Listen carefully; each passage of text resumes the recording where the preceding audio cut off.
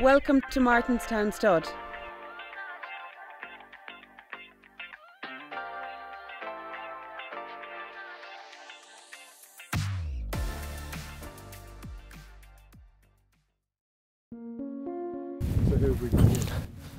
So we've got On the Fringe and Defy Dessau. This is Defy here now. What's he like? He's lovely. He still thinks he's going racing. He's kind of wired there a lot of the time, you know. They get on well. This fella is a lot more relaxed, so he keeps the other fella calm, you know. On the Fringe keeps the other fella calm. He's not over big, yeah. He's not your typical chaser anyway. You could see why he won a trying pearl. He likes to have the Cheltenham winners back here. Harry has won in Cheltenham, but he's just accommodating. And the Fry's fell in love with him, so he's very accommodating that way, you know.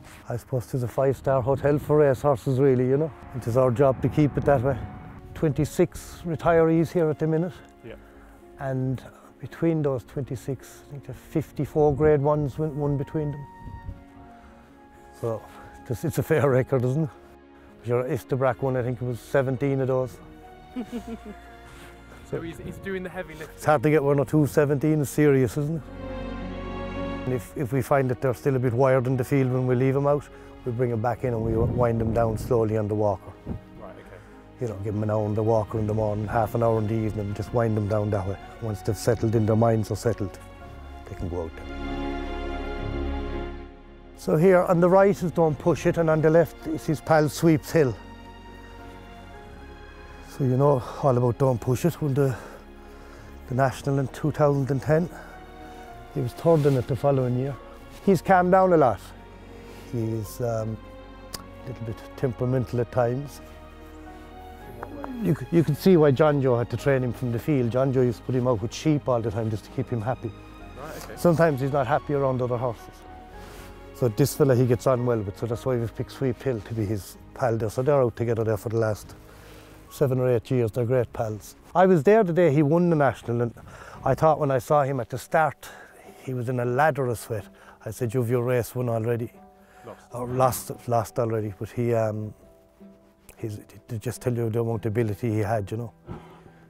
During the summer here we could have 240, 50 horses coming from England and all the trainers in Ireland that come back to Martinstown for their break. JP loves to have them around the place, and he knows they're minded here, and we can bring our own vets to check them over, and we have every horse's tendons scanned. Every horse has to be seen by the dentist. So we make sure that's all done here. So the one nearest to us is more of that, and the further over one is Annabelle Fly. More of that, as you know, when the stairs hurl. I think he's the only horse to have beaten any power when she stood up, isn't he? And Annabelle Fly was second in the Cheltenham Gold Cup one year. Two lads is right. Annabelle Fly can be a bit grumpy. He'd put the ears back at you there and maybe threaten to give you a little nip at times. His bark is worse than his bite, I think. Mm-hmm. And more of that as a Christian is a pure saint. It's a pity he had little problems, more of that, because he was a very good horse. He was an exceptional horse the day he won the stairs home. Jet ski is the closest one, and binocular is in the middle. Sure, it'd be great to be walking through fields looking at that kind of talent every day. 20 Grade 1s between him. Like you see those champion hurl type horses, they're not over big, but they're built like sprinters, they have strong nicks, and he's more of a chasing looking type, all right, Bouvier. There's no doubt that they know they're good. They go around there and they walk differently than other horses, and they walk around like they're kings there. See Istabraq there now, and the boss walks down through the barn. He actually knows who owns him. The ears, he's out over the door, the ears are pricked. He knows there's JP just coming down the barn. And I know that for a fact, he knows it.